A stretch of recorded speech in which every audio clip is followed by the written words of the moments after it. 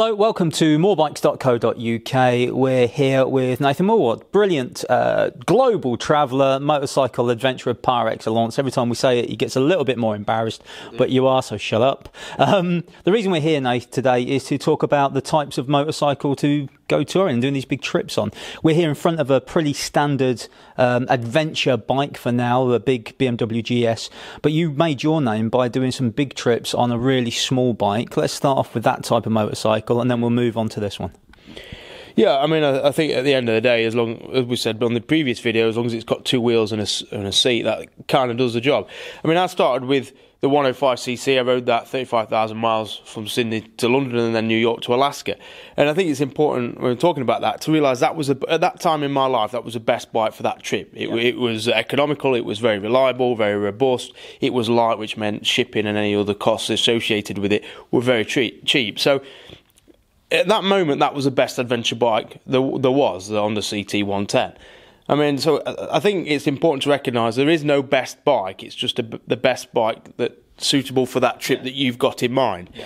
So solo trip across the world for me, simple technology was ideal. That bike, it would only do 40 miles an hour, but it would do that day in, day out. It would carry a load of luggage. Nobody wanted to steal it. I could get tyres everywhere across the world. You know, India, you're getting tyres for $5. Oil, it's dead easy to get. It's just the perfect bike. And like you say, 105cc, people would hear that and they can't believe that you can do such a trip on such a bike, but you've proved that you can. Yeah, and it's not a novelty. People say, oh, did you do it as a novelty? No, it would just, I mean, they're unburstable engines, and unburstability and durability is all you need. Like, if you're in Pakistan, in the mountains of Pakistan, you do not need power or performance or electronic stability control. You just need to know your bike's going to start tomorrow morning and it's going to do 300 miles a day in comfort. And I found like a slow speed on a bike can be quite therapeutic because you're not having to consider the speed of the motion or engaging with what's going on around you. Just sit at sort of 35, 40. I could do that for 14 hours a day, 15 hours a day. Yeah. I can't sit on this for 14, 15 hours a day because you've got so much more to consider. Yeah. So I think it's important when you're looking at a trip and what bike you've got to realise there's no best bike. It's just trying to, see what bike you've got and what you can do with it. I mean, I had the GS, I bought it almost a year ago, and I got it because I was that annoyed by everyone bagging it out as being a rubbish bike and everything, and they'd sort of see me with my postie bike as some sort of standing against what this is, and I always thought that's crap. I mean, I've ridden this bike a lot, I really liked it, it was always my pick of the sort of bigger adventure bikes, and it's an exciting bike to ride, and I mean, that's what a bike should be, shouldn't it? Yeah. Should be exciting. So I bought this bike back in February. It's an ex-Type AV training school bike, so it was a bit cheaper. It was sort of kicked around a lot. It had done a lot of hard miles. It only done 3,500, but it'd been kicked around a lot. So I picked this bike up and I rode around on it for about 6 months, and I kind of thought I need to do something more with it. So I started thinking, well, what could I do? I got myself a girlfriend at that point, and we had moved in together, and I thought, well, I really want to do America again. I did America on the postie bike, but doing America at 37 miles an hour means you've got to pick your route and just stick on it because it's a long way to anywhere. So I thought, well, let's do America, and I said to the girlfriend at that time, I said, do you want to do a bike trip across America? Yeah, cool. So, had she done a bike trip before? She'd never been on a bike before, so she'd never been on a bike, never a biker. So we rode up to Matlock one day. That was like the preparation. She says, yeah, I can do this. This is all right. I was like, all right, let's go to America. So this bike, air freighted it with a company called James Cargo, who air freighted it to Las Vegas. And we picked Las Vegas because it's, when you land in Las Vegas, you've got about 2 miles before you come in the absolute middle of the desert. You've got no interstates to negotiate, no heavy traffic. So in terms of, a first trip up, it was perfect. Yeah. And it's also Las Vegas. You're flying a motorbike on a plane into Las Vegas, and you go to the airport, you pick it up, you get given this big crate with your bike in, you crank it open with a crowbar, and then your keys in, you just ride away from Las Vegas airport. You've got your girlfriend on the back, and your luggage, and everything you need to survive. And we did a 5-week trip from New York to Las Vegas to New York. So, in that case, this bike was the absolute perfect bike for it. It was comfortable, it was refined, it got cruise control, electronic suspension, which is something to go wrong if you're in the middle of nowhere. But when you're in America, where there's a good service dealer network around you, it's perfect because depending on how much weight we've got, we can jack it up, jack it down. So the GS was perfect. I did do some changes to it. I don't know if you want to talk. Well, they're the things, aren't they? Because GS, we see thousands of GS out there. Loads of people have got them. Loads of people have done some sort of touring on them. But what I want to know from you, and what we want to know from MoreBikes, is really what changes you've made or what you've bolted on. You've been there, you've done it. What I particularly like about your style of travelling is that there's no sort of fanciness for the sake of fanciness. If it's on here because it works. Yeah. So take us round your bike. Let's start at the back end, luggage-wise, and just take us round and show us what you've done to add to a GS from your point of view. Yeah. Well, first of all, hard panniers.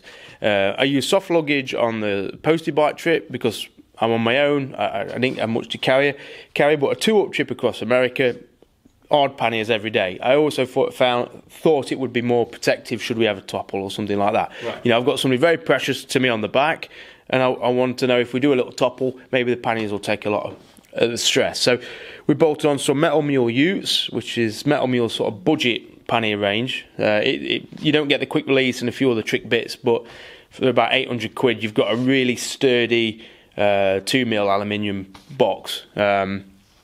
I know from using them in past, they're just a really good setup. The frames are really nice, stainless steel frames. And I've got a 31 on the right and a 38 on the left. I mean, I could have gone bigger. I think they do a 45, so I could have had a 38 and a 45 on this side. But I think what I find is that the more room you give yourself, the more stuff you'll pack, and the more necessary stuff you pack. So the smaller smaller amount of space you give yourself, the more you sort of think about what you're going to take and what not to take. Yeah. Because half the time you'll take stuff that you don't need, and the beginning of a trip is refinement. So you'll set off from your house with everything you think you need. After a week, you've probably posted half of that home because you don't need it. You know, you always overpack. I mean, so we had the camping gear in the pannier, in that pannier, sort of the cooking gear and things like that. In this pannier, shoes and other just bits and bobs. And then for our clothes, we had these Alt-Rider, what are called cinch bags, which are basically just dry bags that I've not gotten very well fastened. I've not done a very good job, to be honest. I've bodged them on. But these strap on top and the dry bags, and we had one of these each for our clothes. I mean, going across America, we sort of knew the temperatures would be warm. It was end of summer, so it was always going to be warm. So we didn't need to pack anything really heavy-duty warm clothing. We needed waterproofs and things like that. But we had one of these each. And then we found these to be waterproof, did you? Yeah, these were fine. It didn't rain, but they are. Yeah, I've tested them since, and they are completely waterproof. Right. I mean, they open at either end, so there is a bit of a system. So you know, you have to know which way you've loaded stuff, and but as a means of just chucking stuff and giving you extra space in your panniers, then they're quite handy. Right. Okay. Roughly, what sort of money? I think about 35, 40 each. That's not bad, is it? That's really good. Not bad. I mean. Yeah, so we've got £800 worth of panniers, 40 each of them. Then this is an old dry bag that I just found. I'd had it a while, and this is where we put all our camping stuff. You know, to keep the trip costs down, we were going to camp most of the way. So obviously we took a 3-man tent, a couple of sleeping bags, roll mats, everything. So that all went in the dry bag on the back. It's good also to keep your equipment. This is going to sound daft, but it's good to keep your equipment separate so you know where it is, isn't it? So your clothes in one, her clothes in another, camping gear in here. Yeah, we knew where everything is, because the worst thing about living on a bike is trying to figure out where everything is and losing stuff. And the better planned and organised you can be from day one, the better. So knowing where everything is crucial. And so we put all the camping stuff in here, and we did think about a top box, but I'm not really a big fan of top boxes, and they're also obviously limited in their dimensions. Right. So a dry bag allows us to put a tent in lengthways. And is that why you don't particularly like top boxes, because you prefer the flexibility of this? You won't get a tent in a top box. So and I just don't like the look of them, to be honest. Aesthetically, I don't like them. It's your bike. Yeah. So I found this. There's a Metal Mule as well as the panniers. They do a rear rack, which unlike most of the other rear racks on the market, I can't really see it. It protrudes, I mean, quite a long way back, which means that you can get a dry bag on the back and still have plenty of room for the pillion passenger. Whereas a lot of them stop about there at that point, so you can't. Which pushes your bag that way and leaves less room for your passenger. Right, you need to set it off the back. Yeah, so this. I mean, I know I haven't got it set up for 2 at the minute, but you can have that effectively there, which makes loads of room for your pillion. Yeah. And then the pillion. Yeah, I mean, what Sarah really liked about the setup was that she felt cocooned by the baggage. She could almost lean against this. She got these sort of nursing her in. Yeah. And so for somebody who was a bit probably apprehensive, she felt quite confident in the setup. Right. But it's all personal taste at the end of the day. But with a 2-up trip, you're always going to have to negotiate or try and compromise somewhere. Yeah. I mean, she took a hot water bottle, bless her, and that had to go after about the first week because we couldn't. I was like, why are we doing a hot water bottle? We went through Death Valley at 50 degrees and we got a hot water bottle. So I feel for it. Yeah. So our luggage were fine. I think for once I did a good job of luggage. Normally I'm a bit rubbish at knowing how to pack and where to pack, but right. I think I'm starting to refine it all. And what about things like this round here, and tyres on the bike and things that you've changed? Well, this is just an oil reserve canister, and I loved the look of it. It's an hard cases one. Roger, who's based over near Peterborough, and he makes panniers as well called hard cases, and he just made these beautiful welded aluminium fluid bottles, and I really just got it because I liked it rather than because I needed it. So I could have saved money and got a plastic one, but I just love it. It's really. It's got beveled top, and it's just beautiful. So I got one of them off him, and that was just for oil, you're saying? Yeah, just got to put some oil in. But then I was nervous that I might have contaminated it somehow, so I never used it. It would have been better having sort of brandy in it or something like that. You broke your own rule there a little bit, didn't you? But it does look pretty trick on the bike. I just love it. I just love it. And I got a tool tube there, sort of tie up to that, and that's just. I took a selection of tools, basic stuff that you might need just to maybe remove wheels and basic panels and stuff. Because obviously on a bike like this, you can't. If anything major went wrong, you can't do anything anyway. No, you're at dealers, yeah. So you're at dealers, and again, a great thing about America, you've got an extensive dealer network with BMW, and with the insurance that you take out to cover the bike while you're in America, it comes with breakdown cover. Tyres, I fitted Continental TKC 70s. They've still probably got another 1,000 on them. As an all-round dual sport tyre, they are pretty good, and on road they're good. A lot of grip in the corners. And obviously they'll last a good deal of time. So yeah, a good all-round tyre. I've been very impressed with them, in fairness. Anything else at the back of the bike here that you've changed? No, I think that's it. Okay, let's move up to the tank then, because you've got your tank bag on here. The only thing I've got down here, if I don't know if you can see, I've got pivot pegs, which these are trick pegs that rock, you see. So for transition riding, so from going from sat down to stood up, they're supposed to assist you because they twist. I think they're not very good. I won't bother with them. And on this side I've got a Wunderlich gear lever, which is adjustable, which you probably can't see, but it's an adjustable gear lever, which I do quite like that. It's just down there. Yeah, it looks nicer than the original fitment, and it's adjustable, which again, if you're doing a lot of stood up riding on these bikes, it's nice to be able to adjust the reach and angle of the foot peg. So that's quite nice, a Wunderlich one. Right. Yeah, tank bag's just a tank bag. Oxford tank bag, yeah, I think it's a 20-litre one. I mean, I think for me a tank bag's crucial. You could probably do. Well, I did Europe for nearly a week with just a tank bag because you can cram so much into a tank bag, and you can have the essentials at hand, so that your camera, your passport, your paperwork. And we carried this which was our stone. This was a stone we picked up because the problem with these bikes is that you jack the suspension right up to compensate for the rider and the pillion. Yeah. So that jacks the height up, which makes the stand too short. And your side stand. Yeah, and then when you've got all this weight on, when you've got to put it on the side stand as it is, it just feels like it's going to go, and it puts so much strain on the side stand. So this was our rock that we picked up somewhere that we'd come to a stop, and then instead of putting it straight down, I'd throw it on. Go on, I got it. And then like that. And that Sarah's job was to pick that up before we set up every day. So we travelled for. Are you familiar with the work of Father Ted? No. I love my brick. Do you not know? Okay. No. So that's the problem with the electronics. Well, not the electronic suspension, but the adjustment of the bike. You're always going to have to accommodate it somehow. And so tank bag was really good, really useful. Yep. Alt-Rider, American brand. They design and make their own engine protection, which I've had that on for quite a while. But, and using this bike off-road, it's essential to put some kind of protection on it. Their stuff's really good because it bolts to the frame, which I know if you have a massive crash, it can twist the frame, but if you have a crash that big, exactly.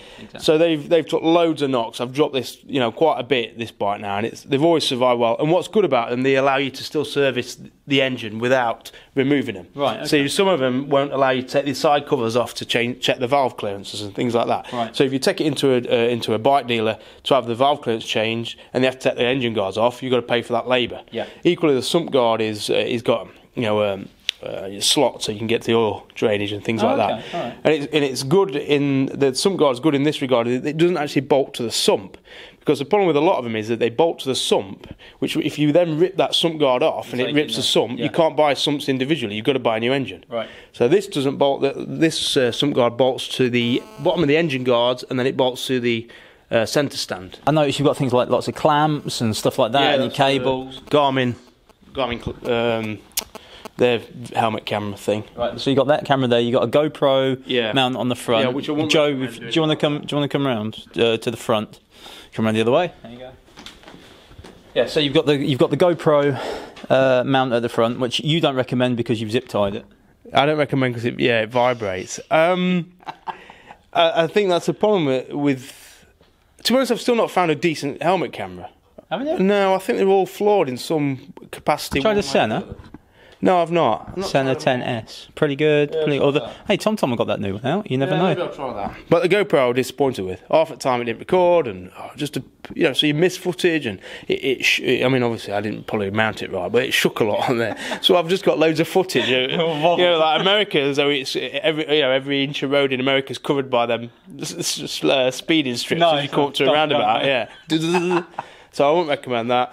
The other important thing I would add to the changes I've made on this bike, I've got some, I don't know if you can really see these, but these are support struts for the screen.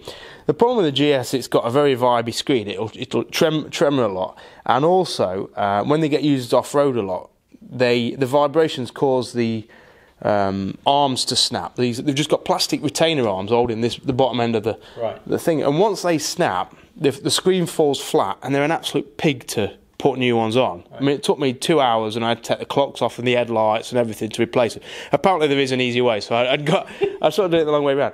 But to stop that happening again, I fitted these. These are also from Wunderlich, and they're just like 30 quid, and they bolt onto your retainers here and then bolt onto the screen, and they still allow just adjustment, but you do lose the immediacy of the hand wheel. Yeah, but if you trade for the security and strength, I guess. So they're a bit fiddly, but it means you're never going to lose. How much were they? 30 quid. From Wunderlich? Yeah. And Wunderlich do some really good stuff, don't they? So I'm happy with them just because I wouldn't want the faff of having to replace them arms again. Yeah, no, fair enough. It's a bit of a weak design, I think, on this bike, to be honest. Yeah, just looking here, you've got a cover for the headlights. Yeah, just...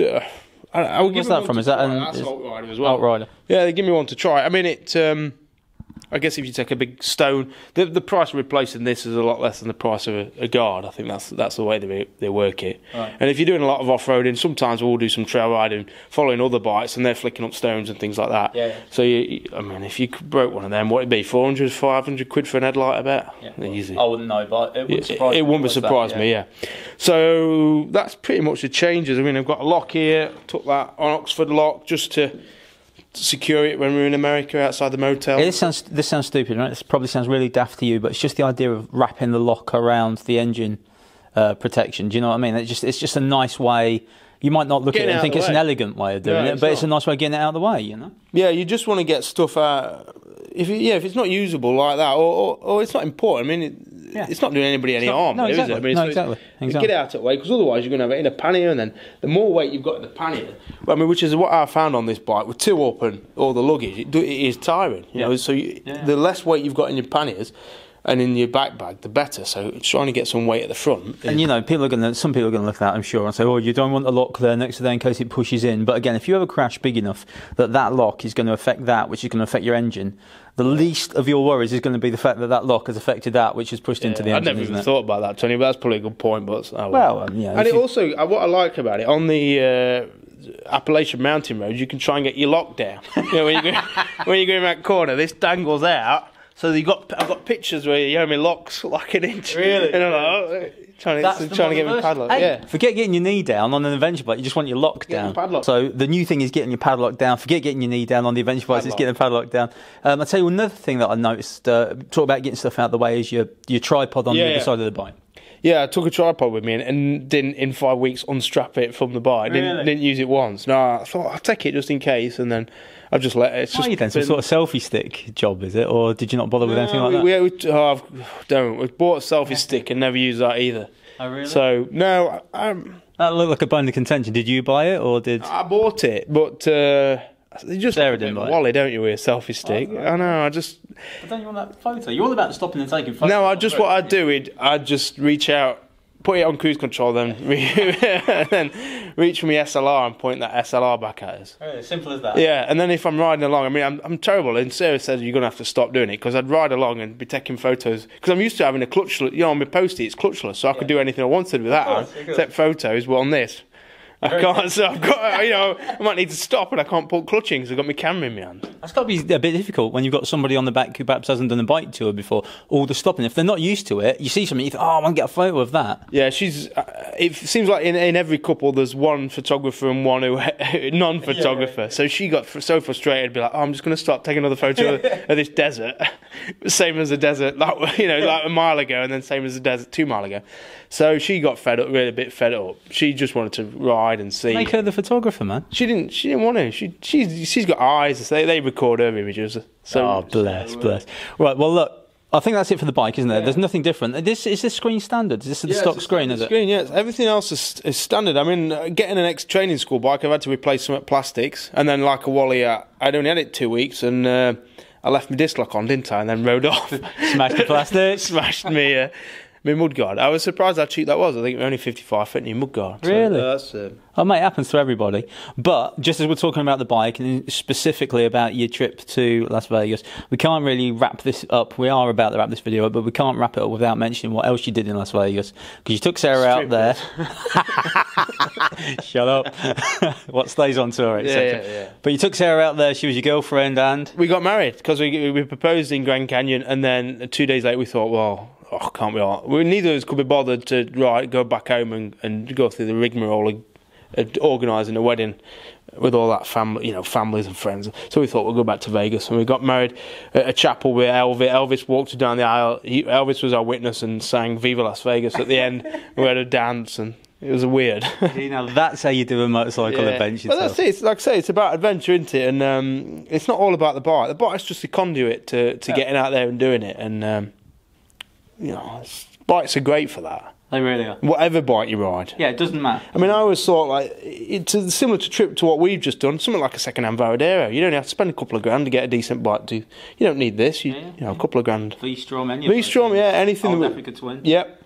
The ideal for it, wasn't it? Anything with pillion space. And not everybody will come back with a new wife. No, so hats off to you. Thank you. Listen, thanks for taking us around the bike. Really appreciate it. Stay with us on MoreBikes.co.uk. We're going to chat to Nathan about a couple more things. You'll find them on our video list.